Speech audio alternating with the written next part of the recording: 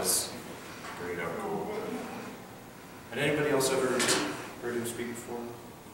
No, I hadn't either. This was a first for me. I've heard of people doing similar processes, but his approach was pretty cool. Let's see, what is the time? I can't see that. Quarter after. Okay, so what we're trying to do with this, a little bit about me, just so you know who I am and what I do. My name is Austin Smith. I'll be speaking to you today about raising meat rabbits, particularly on a small scale, as an alternative to grocery store meat. If you want protein that you can raise yourself, but you don't have the space to raise cattle or hogs or anything, raising rabbits as an urban livestock, essentially. And just my history, I've been raising rabbits for 2 years, which it might not sound like a lot, but when you're dealing with a lot of animals that breed quickly, you learn a lot very fast. You kind of have to. And rabbits, they're fun. They have their own little quirks to them, but they're not the most complicated animal out there to take care of. And I'm one of those people that likes to do my homework before I jump into something, most of the time. And so I did a lot of reading about rabbiting. Well, not rabbiting, that's a bad habit, because rabbiting is actually hunting rabbits, which is not what I do. But before I got into this, I grew up in Iowa City. I didn't really know about sustainability. It wasn't really that important to me. And I ended up, thank you, sir. I ended up, right after high school, I graduated high school in 2008, and so you don't have to do the math, that makes me 25 years old. And I joined the Army straight away on active duty, and I mention that because that's kind of where I learned to value self-sufficiency, and it wasn't actually while in the Army. I enjoyed survival skills and stuff like that. They have good practical use. But when I got out, I came straight back up here and started school. And I really felt the effect of having pretty much my entire life dictated by somebody else, and it's somebody else providing for me to a standard I had no control over. So I got very interested at first in self-sufficiency as a lifestyle. And that is very similar to sustainability, and so I started learning more and more and more. And as I did, I found out how crucial it is that we practice things sustainably, and that we take an objective look at the way people live. And I don't have any farming experience whatsoever. I was a city kid for 18 years. But I want to get into it, and that's my dream, is to have something like what Mr. Ticky was showing us. And so this is how I'm starting, because I don't have an acreage. And rabbits are great for it. If you're not familiar with rabbits as a food source, nowadays people are generally against it because they're cute and they're fluffy, and they come out every year to advertise for Cadbury chocolates for Easter. And they've actually been a food source for an extremely long time throughout the world. And in the United States, they were a prevalent food source in America and in the United Kingdom during World War II, because they were not a rationed food item for the general populace. And they take a small amount of space, a small amount of input, and they proliferate like crazy. I mean, come on, we've all heard it. And it's completely true. But people would raise rabbits on their own. And then it fell out of style with convenient, cheap, industrialized meat production. But now people are kind of getting back into it. So that's what I want to talk to you about. In case you're curious or you're interested in doing it, I'm going to try and help you understand what it takes and where to get started. So if you have questions, please feel free. I just ask that you raise your hand before you shout out. So if I have a point, I tend to forget where my trains of thought are. So if I let them jump off the tracks, I may never find them. So there are pros and cons to raising meat rabbits. Your pros, as I said, it's not unheard of. It's just kind of a strange thing to most people in the States. But if I talk to somebody that has experience living outside of the US, especially over in Europe, the first thing they think when I say I raise rabbits, they say, oh, you mean to eat, right? And I say, yes. When I say that here, that's the last thing people expect. And when I tell them that, they kind of give you this face like you're this terrible person. Why would you ever hurt such a fluffy animal? And we'll get to that. But another thing is if you decide to grow commercially, or you want to try and sell, just you have a couple extra animals that can't fit in your freezer, you don't have to have a USDA health inspection to sell rabbit meat. It's considered an exotic meat right now, like bison or elk. You don't have to have it checked.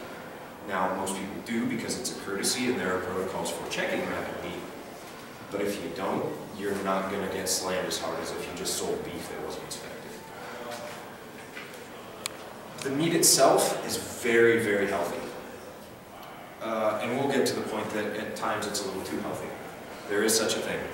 It's very low in cholesterol. It's high in extremely necessary proteins. There's a reason that most predators in the world eat rabbits. And they try to eat a lot of them. So the danger with that, I'll go ahead and skip over, is there's something called rabbit starvation. And this does not imply that the animals themselves are short of food.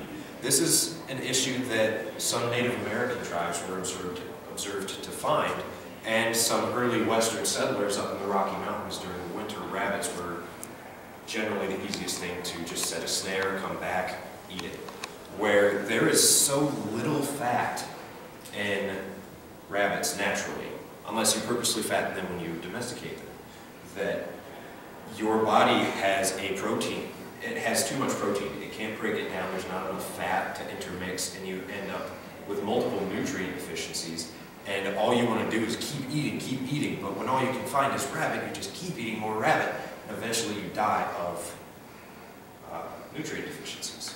So, especially like the early Vikings actually saw Native Americans in the northeastern states and into western Canada that would have these huge bellies full of rabbit, but they were starving to death.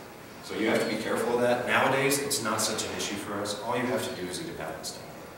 You just get your fats from somewhere else. But it's worth mentioning because some people have heard of it, and they bring that up when I start discussing rabbit meat. And if you decide to go a larger scale, try and sell, many of the trending lifestyles and diets right now on the market, rabbit is very agreeable to. Paleo diet, you eat only natural, like what cavemen eat, or I guess ate, because there aren't really that many of them. Like slow food, real food, do it at home the way we've done it for centuries instead of McDonald's all the time. Great, that is one of my favorite things about rabbit. And when you pay attention to it, it makes the fact that you raise it yourself that much better. And then local food. I mean, it doesn't have to be local, but it's very easy. I mean, if you know somebody that raises rabbits, they're usually very passionate about the animal and its products. And so they're willing to keep it within an area and help introduce other people to the meat, as I'm doing today. I don't have any meat to sell you, but I just want you to be aware. Cons, local laws. Most places that have any kind of ordinance banning animal breeding include rabbits. Not all. You have to check them. I'll tell you right now, Cedar Falls does not allow them. Waterloo will. I believe you need a permit. From what I understand, you can individually request exceptions from the Cedar Falls City Council. But when I first got started, I was living in Cedar Falls and I was super excited because I read the legislation and it said nothing about rabbits. It had ostriches, emus, llamas, and it said none of those. So I was like, sweet, no mention of rabbits, I'm good. Got my rabbits about a year later, I reread the law and it said, or any other animal used for agricultural purposes. So you kind of have to know what your restrictions are. I'm not going to encourage it, but I will say it is an option if you are willing to accept the consequences of a civil act of disobedience. All options on the table, that is one, just be prepared. Cities handle them differently. Poorly tended rabbits do smell. They produce a lot of poop and a lot of pee in very large and frequent quantities. And so if you don't clean it regularly, your neighbors might take notice and take offense. And if you're raising them for meat, surprise, surprise, you're going to have to kill an animal. You're going to have to kill more than one. unless you try it and it's not for you, and that's fine. That happens to a lot of people. But I'll talk a little bit more about the mindset that I found that helps with that part of it, because to a lot of people that's the biggest intimidator. And then allergens, if you're allergic to animals, or particularly dander. I know one person who is allergic to a protein in animal saliva, so it's a very rare allergic issue, but it's very severe, so you can't have dogs. But rabbits are fine, because rabbits never lick you. The only time you ever see a rabbit tongue is when they yawn, which, by the way, is terrifying. If you have never seen a rabbit's tongue before, it looks like something is coming from the deep abyss to try and eat. And then we discussed rabbit starvation. So those are a lot of the major things to consider if you're curious and looking into it. But beyond that, the kind of the benefits instead of why, but some of the benefits that you find. You have recreational benefits. I am currently an undergraduate student here at UNI, and I'm studying outdoor recreation. So the recreational benefits of this are not lost to me. You have your general recreation. You get to go outside if you raise them outside, or you take them out to play if you keep them inside. You get to do things like, this is me building a rabbit tractor last year. And it introduces you to all sorts of other activities like carpentry or tanning, which as my first attempt, you can hear it pop. I didn't do as best I could have. But would anybody like to see these at all? I can pass these around as well. So we'll pass those out. And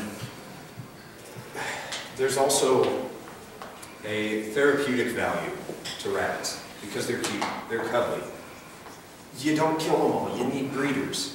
So people get surprised when I name my rabbits. I only name the ones that breed, because I want to keep them alive. I want to have that long-lasting relationship with them. But that doesn't mean I give any less attention to the fryers that we're going to harvest. But like this is, by and large, our nicest rabbit. In case you're not aware, this is my fiance Lauren, who's videotaping this to share with a group that I will discuss later.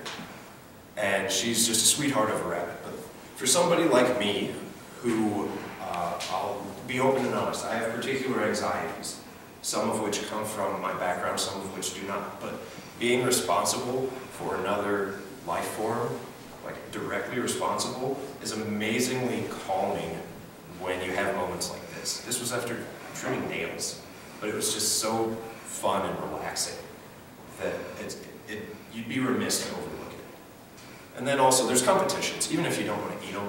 Another thing, you can have fun. They have rabbit shows where they weave between the cones and go up A-frames just like dogs do. They're hilarious. You can look them up on YouTube. There's tons of videos. And then the obvious products you can get from rabbits. You get your food. This dish pictured up here was my Thanksgiving meal last year.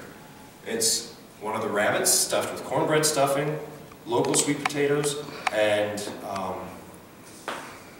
I don't think they were local, but they were organic dried pinto beans from Hy-Vee. And you slow cook it, and it's amazing. You can season it however you want. At least mine, my experience with domesticated rabbit meat, a lot of people are concerned, is it going to be gamey? I don't like that gamey taste, because that's what people think of when they think deer or anything you find out in the wild that we don't normally domesticate and eat, which that's more based on the animal's diet. So domesticated rabbits don't really have that flavor. Ours are actually quite mild. They taste like similar to chicken, but even more mild than the flavor that chicken has. It's very flexible and very adaptable, so if you like to cook, that's another skill you can develop. And you can cook rabbit pretty much the same ways you cook chicken. You can fry it, you can slow cook it, it matches pretty much everything else. And then you can also raise them for fiber. As you see, I have pellets. I intend to actually do things when I am decent at tanning and they're not stiff and crinkly. But this is a particular type of breed called an Angora. If you've heard of Angora wool, it doesn't just come from sheep or llamas. You can get it from rabbits, and you shear it. You don't slaughter the animal and skin it. So that's another opportunity, even if you're not super huge on meat. If you're a vegetarian, rabbits can still be for you. And you can still, you can't make as big a living off of it because you need a huge space to raise a marketable amount of wool from Angoras, but it's still an option for like a hobby income. And besides that, fertilizer. I'm not going to show you a giant picture of rabbit poop, don't worry. If you've never seen rabbit poop, it comes in a little pellet about yay big, and when it leaves their body, it's pretty much dry. And if it's not, it will dry out within minutes. And it is, from everybody I've heard that's used it in their garden, in my limited experience using it in my garden last year, it is hands down the best manure you will find to fertilize a garden. And the reason for that, rabbit digestive systems are extremely inefficient. They're terribly inefficient at absorbing and breaking down foodstuffs, to the point where it's not uncommon for rabbits to eat their own poop. It sounds gross, but there's still stuff they can take away and redigest in there so that they can stay alive if they can't find food otherwise. And that's why it's so good. There's still plant fiber in there if they eat a plant-based diet to help amend soil. There's all the nutrients of manure that's supplemented with more intact dead plant matter that hasn't already been digested and broken down. So that alone is a good reason to keep rabbits. You can sell that, and avid gardeners will pay for it because they know that it's good. I haven't pursued that enterprise yet, but it's something I'm holding on to for the future. I wish I had one of those little clickers like Mr. Ticky had. That'd be so much easier. And then they're a great educational opportunity. You can get kids interested in animal science and agriculture at a young age and doing it in a sustainable practice. You can get them interested in 4-H. Rabbits, rabbit breeding, rabbit showing are a huge part of 4-H groups, have been for years. You can learn biology, the makeup of the animals, how their digestive tracts work, how their breeding works, and that transfers into genetics. They breed fast, and they breed a lot. You get a lot of babies. The average size litter for most rabbits is between 6 and 8. So you get a lot of genetic variation very quickly. So you can play with that. You can create new breeds. You can just be curious. And it's just so much fun. Like our does that we have are sisters of the same breed. And our one buck is not related to them at all, not the same breed. His breed is very strange, and we'll get to that later. But their face shape is very different. Our does have very narrow faces. He looks like a Neanderthal, just this huge, blocky, squared head. And both of those show up in the babies. When they're like 3 weeks old, you can already start to tell their ear shapes, the amount of fur they have on their feet, which parent. It's super fun. And it is trackable if you're familiar with genetics. You don't need a lot of complex machinery to look at the genes. You can just see how it progresses. And it's really fun, which is more of her department. So if you're curious about that stuff, she's better to talk to. And let's be honest, it's just fun. I mean, these are a litter of, I want to say they're 4 or 5. And they're like, about 3 weeks old. So they're just learning to move. And if you look, this is in a plastic tub that you find in PetSmart with a box that I made out of recycled pallet scraps. That's all you really need until they get bigger. And they're just fine. And they're a joy to just sit and watch and move around. You don't have to bathe them. They clean themselves like cats, and it's freaking adorable. And I don't mind using that word because there's no other word to describe it. Some people see it as an unmanly word. I don't really care. But it's so much fun just to watch them play and socialize when they're little. And if you keep them into adulthood, when they mature, they develop personalities that are so starkly different. One of our does is kind of antisocial. She prefers to be left alone. One of our does, the one that I showed, her name is Jane. Jane Doe. Yes, that was intentional. She will eat anything you give her. She loves food. It doesn't matter if there's still food in her feeder. If you give her more food, she's going to wig out and be so excited. And then our buck, he has this strange obsession with water. You pour water in his bowl, and he does the same thing as Jane does. He just goes nuts. It's crazy. But you'll learn that stuff the more you interact with them. And that's, to me, that's half the fun. It's just getting to know your animals. But if you want to get into it, what do you need? You need shelter for them. And if you're doing a cage, like is in the upper right, it's highly advised that there's a space for them to run and play because they need room to exercise.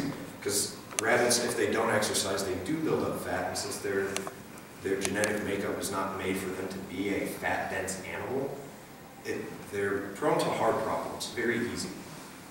And they're easily stressed. For some reason, they tend to think everything out there is trying to kill them.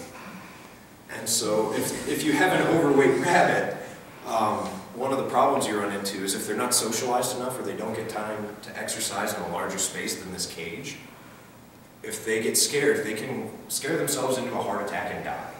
I mean, they can do that even if they're in good shape.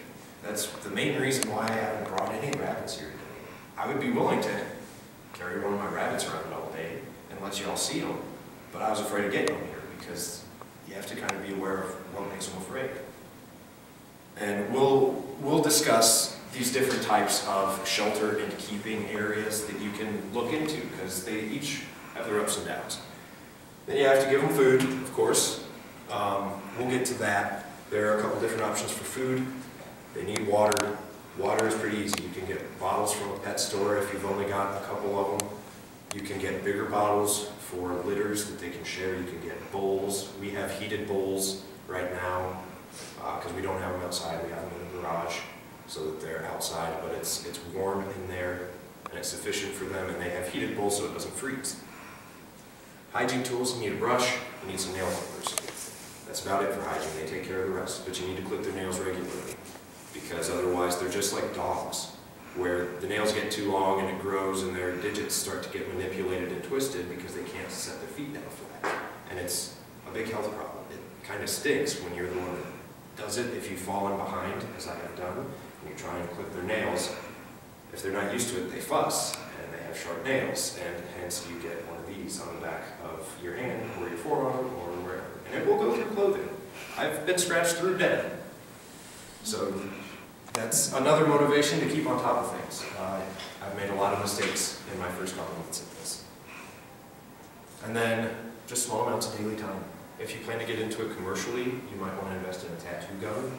It's not like you see when you go to the hill and you get inked there, but it's more of, not even a gun, it's more of a press, and you just mark them with a number on the inside of their ear so you can track each individual animal if you start scaling up into a larger thing.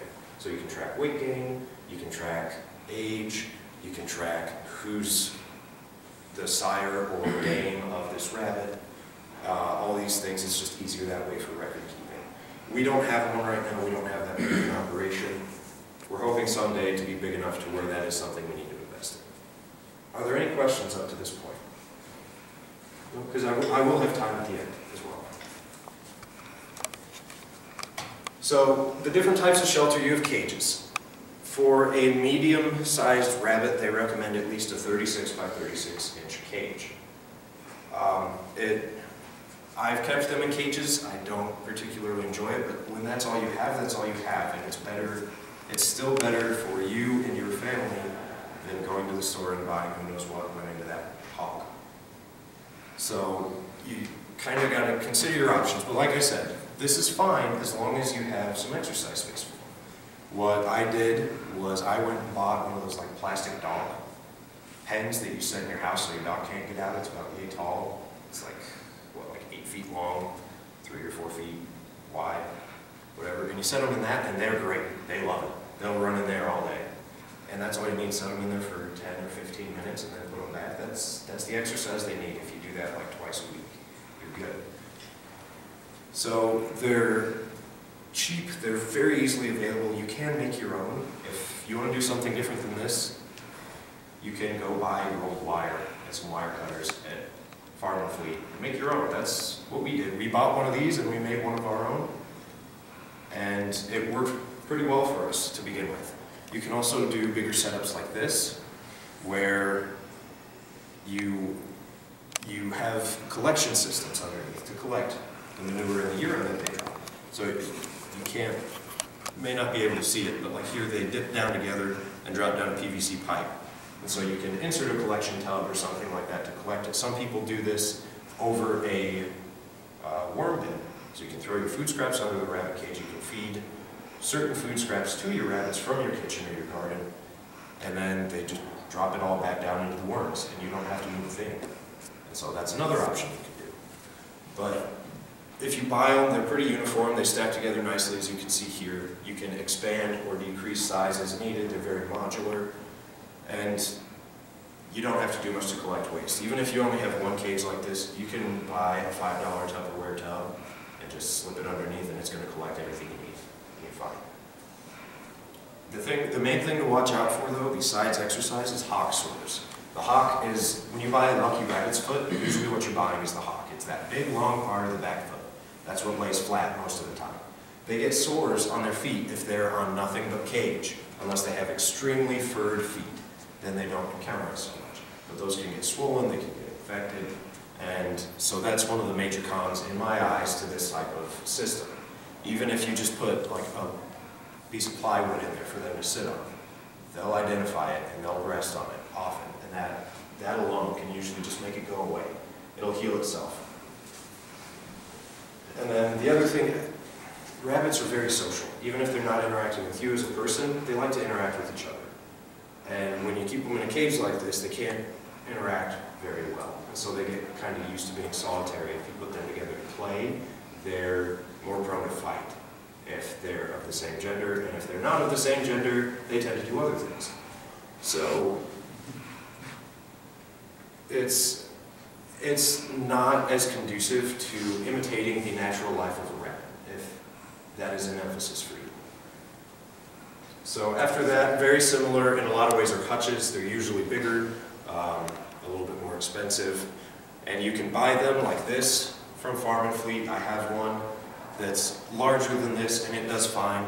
Waste collection is easier because there's a tray underneath that you just slide out and it has all the food in it. Yes, sir? I've often wondered, I'm not sure if you know the answer to this, can rabbits cohabitate with other animals like chickens, for example? Have you ever heard of that, or do you know of any issues that would arise? Yeah, the chickens, from what I've heard, can pick on the rabbits a little bit. That brings up a good point, though. If you keep your rabbits in cages or in a setup like this, and you keep chickens in the same area, there are a lot of people, if anybody here's ever heard of like Joel Salatin and follows Polyface Farms, they do a lot of really cool stuff and very, very new stuff in the world of sustainable and restorative agriculture. And one of their things they do is they suspend rabbit cages in a hoop house during winter above chickens. And what that does, all the waste goes down. The chickens peck through it and disperse it because chickens are not susceptible to rabbit diseases. Rabbits are not susceptible to chicken diseases. So all of your pathogens, your bacteria, they get super confused and they tend to die. He's been doing it that way for like 20 or 30 years and has never had a health problem from that setup. But directly putting them together, I've never witnessed it, but I've heard that the chickens can tend to be aggressive because chickens need protein. If you don't give them a regular protein feed and they're a free-range chicken and they've been struggling, they might turn on a rabbit. Or rabbits can be territorial if especially an aggressive pregnant doe feels like she's being encroached upon, she'll chase chickens out, or she'll die trying. So they're good together if you keep them separate. It has some uses. That's a good use of a cage system. And like a hutch like this, they're nice because you can buy them in the store. You can buy them big, and this one has a run, so you don't need anything separate. You can buy them small. You can make them yourself. I've done these two. I haven't bought a big one yet, but they're pretty nice. You still have a lot of the same risks. You have hock sores. If you have a smaller one, you still want to get them out to play and exercise. But there are a ton of designs available for hutches. You can get them pre-made, or if you Google like DIY